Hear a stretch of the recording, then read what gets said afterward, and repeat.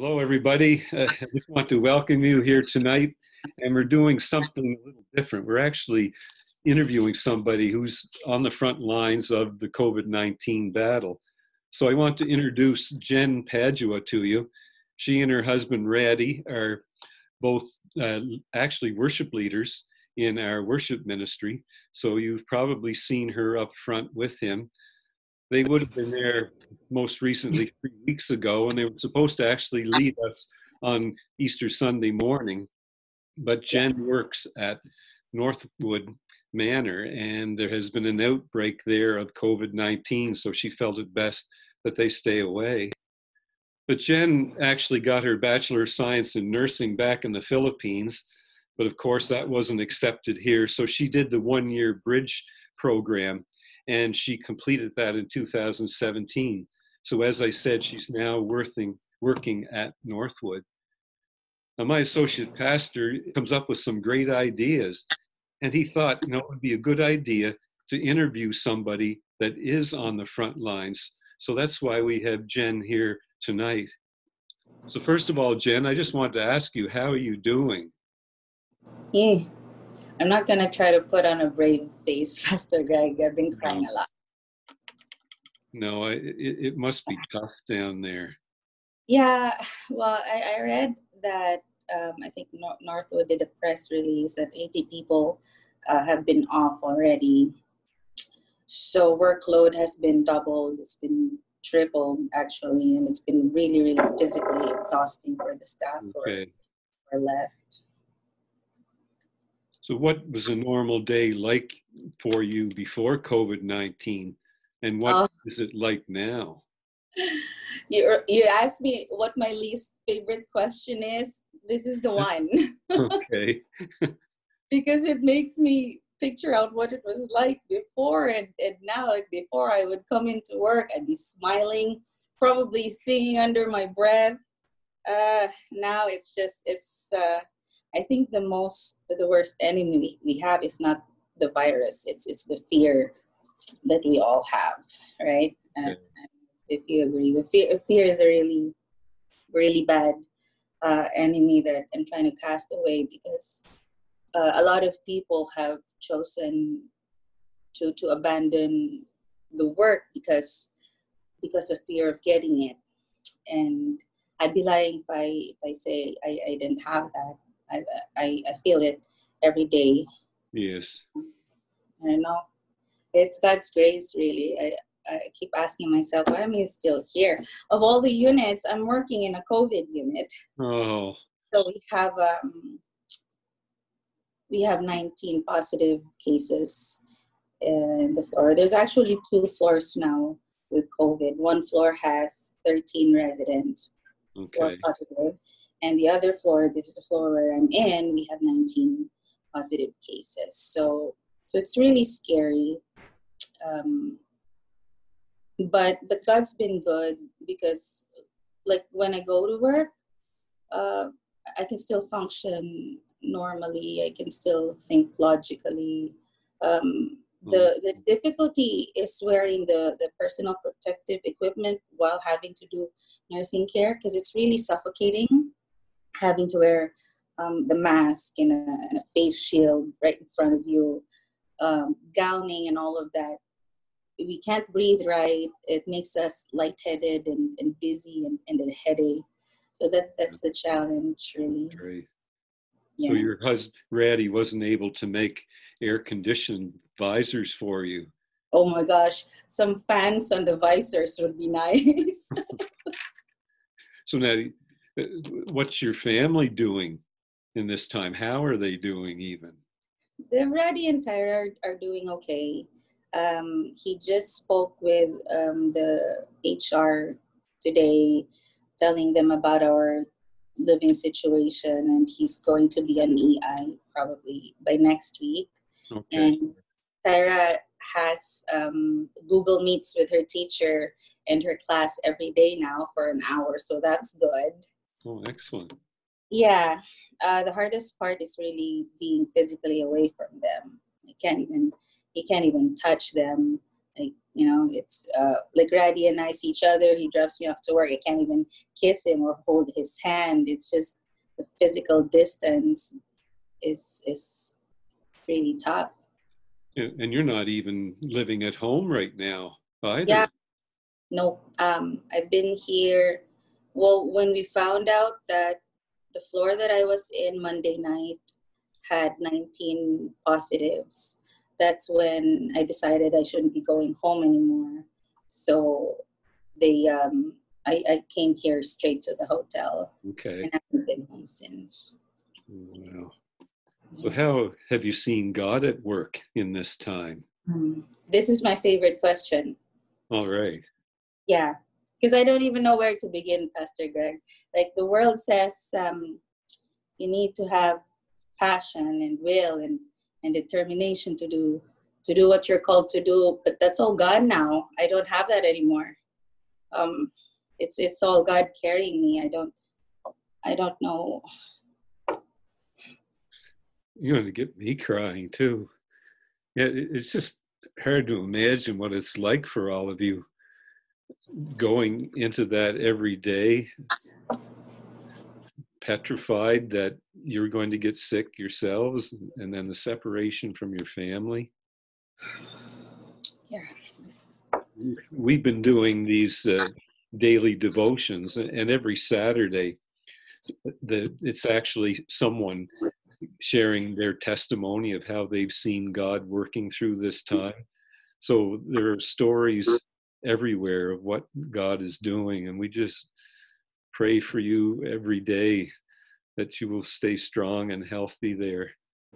So what are some specific things that we can do, like to support or pray for you and your coworkers? I've got my pen out. So I think for the there's 17 of us right here, Pastor Greg, and I think they need a lot of support just to let them know that somebody's praying for them, somebody's supporting them. I'm quite concerned that these people are barely hanging on, and there's only a handful of people left in Northwood that if they break down and stop going to work, pretty soon there's not going to be anyone left. That's right. Yeah, and so Jane actually brought in some fruits yesterday. It's very nice of her, and we were texting each other, and I think God breathed in the idea to me to do something for the healthcare workers here. Okay. To show them that somebody's thinking of them, somebody's supporting them. Just little gestures already help. So Jane brought some fruits, and we repacked it, and we put a little label that said, to all healthcare workers, thank you for the work you do. And it's made them really happy. Mark also kept in touch with me, and he said if there's anything that the youth group can do.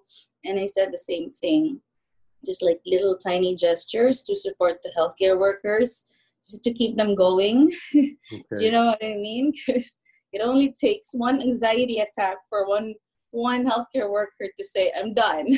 And they don't show up tomorrow. And that's another body lost. Yeah, so these people that you mentioned, like people might not know, they're other members of our worship ministry.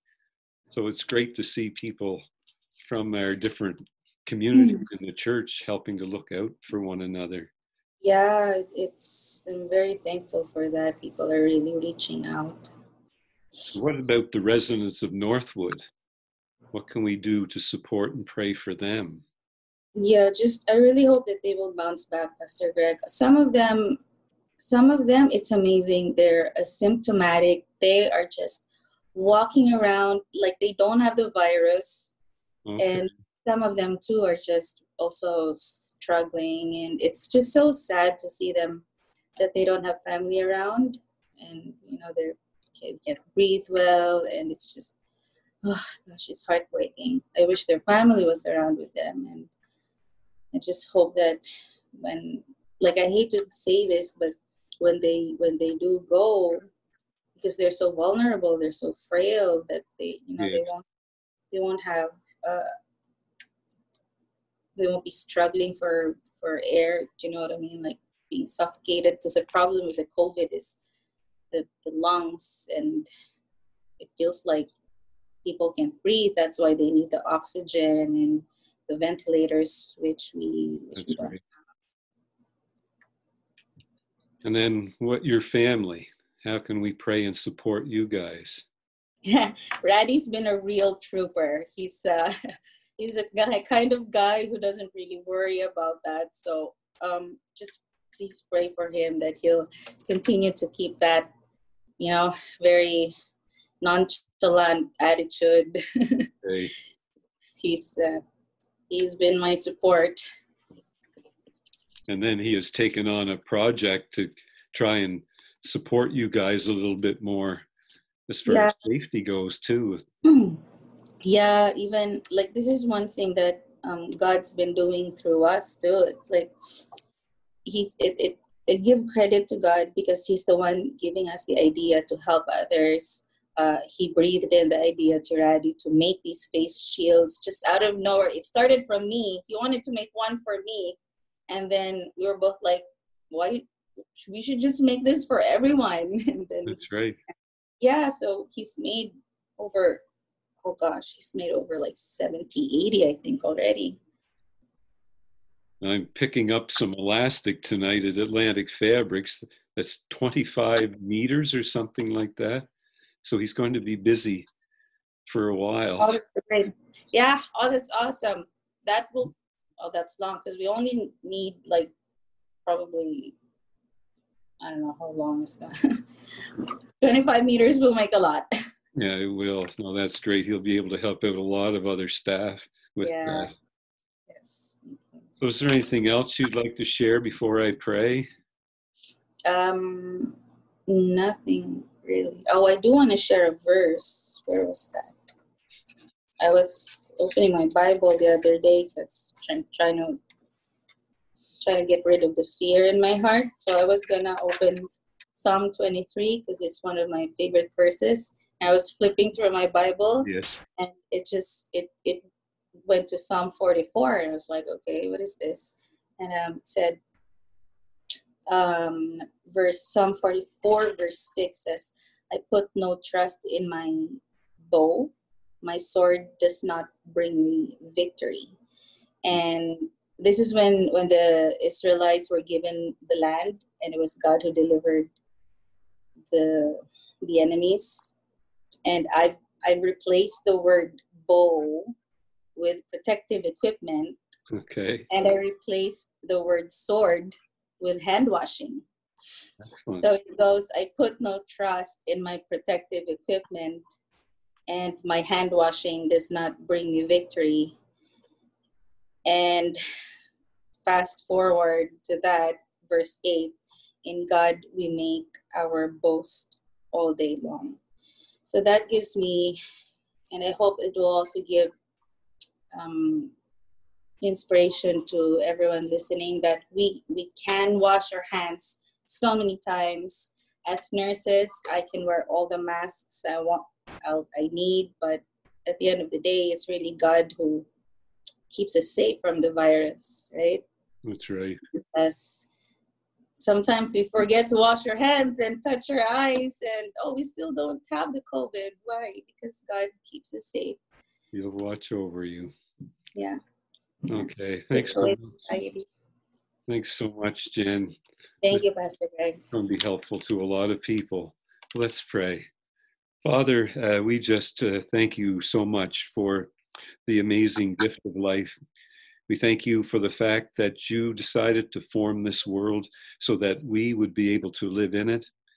And we thank you that even though our world became broken very early on and sin entered into the picture, that you had a plan all along to bring redemption, to bring salvation through becoming one of us in the person of your Son.